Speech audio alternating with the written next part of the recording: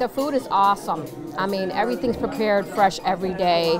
You don't meet a stranger because everybody's welcome to come and eat, come and work. We even have people that come to work after they've been eating in the dining room. The next day they'll come in and volunteer. And I feel very positive and actually very accepted that everybody is treated the same when they come here.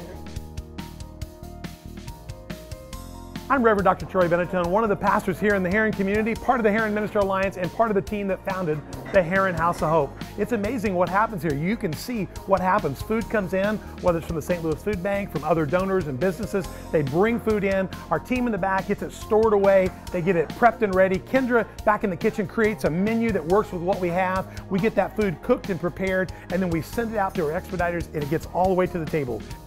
The food is awesome. I mean, everything's prepared fresh every day. Our cook is amazing here.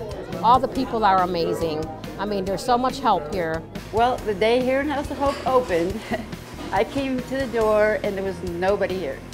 And I was standing out there, come on, let's eat, let's eat. This is a new place, come on. We all got in there to eat, and it was like, that's when I met Pastor Troy, and that's how I got hooked up in the Herrin House of Hope, because he goes, can you cook? Anything you want to cook, I can cook it. I've done this since the beginning. I was here with Pastor Troy and helped clean out the church. At that time, it was really in my heart that it was time to give back. I have been very blessed, and this then became my home to turn around and bless other people. So it means everything to me. When individuals come in here, they're not getting in line. They're actually coming into the table just like a restaurant, and we have volunteers who actually go to the table and take their order. It makes a person feel a whole person. Can you just tell me what it's like to be served here at the House of Hope? It is incredible. The food and the people that serve it is very incredible. The food is delicious. I'm a Cajun. I learned from all kind of Louisiana Cajun cooking, so I walk in the refrigerator or freezer, I don't have any surprises.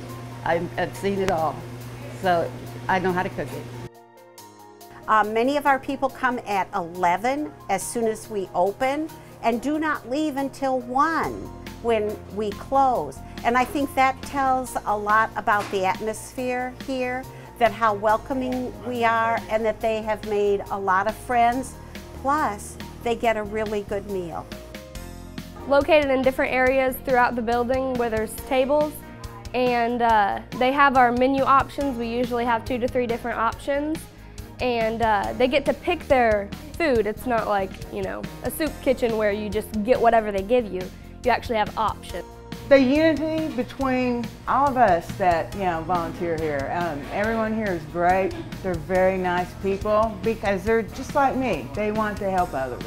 It's just a real nice thing that they do here, and I feel very positive and actually very accepted that everybody is treated the same when they come here.